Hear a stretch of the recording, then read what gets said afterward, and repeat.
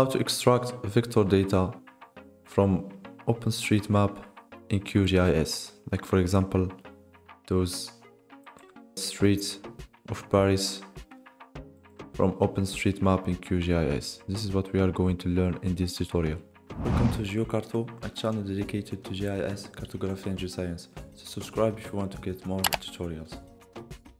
So here I opened QGIS and I have downloaded the OpenStreetMap as a base map. So if you don't know how to do this, please watch my video on how to add a base map on QGIS.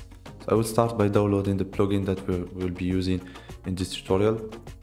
Go to plugins and then click manage and install plugins. Here we will look for QGIS.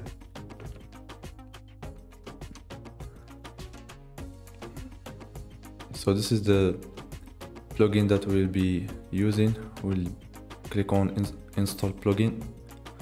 Plugin is being installed by QGIS. So before opening QGIS, we should zoom in to the area of interest that we want to download its data. After that, we will go under vector and we will click QGIS. Here we should input the type of data that we want to import, for example streets, roads, buildings, etc. For my case, I will be uploading the streets of this area of Paris.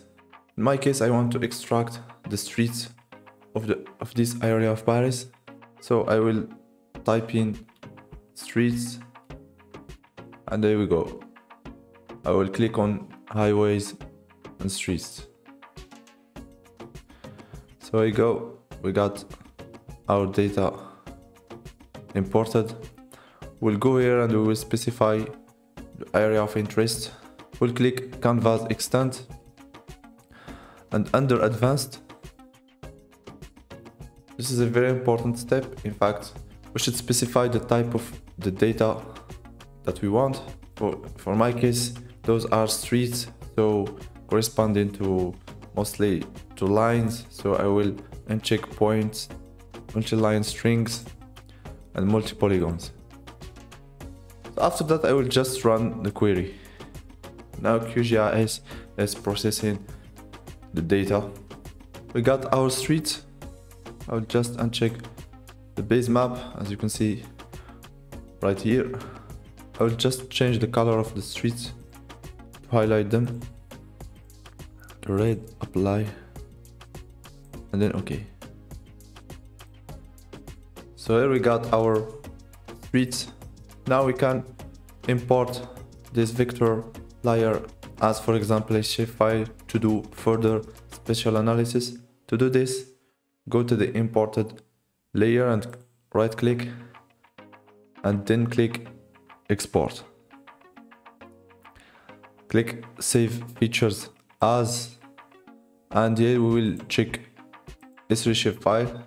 Here you can name your shapefile and then you can specify where you want to save it. Click save and then OK. Now you have your layer exported as a shapefile. You can share it or do further spatial analysis. So thanks for watching. If you got some value from this video, please like it and subscribe if you want more tutorials.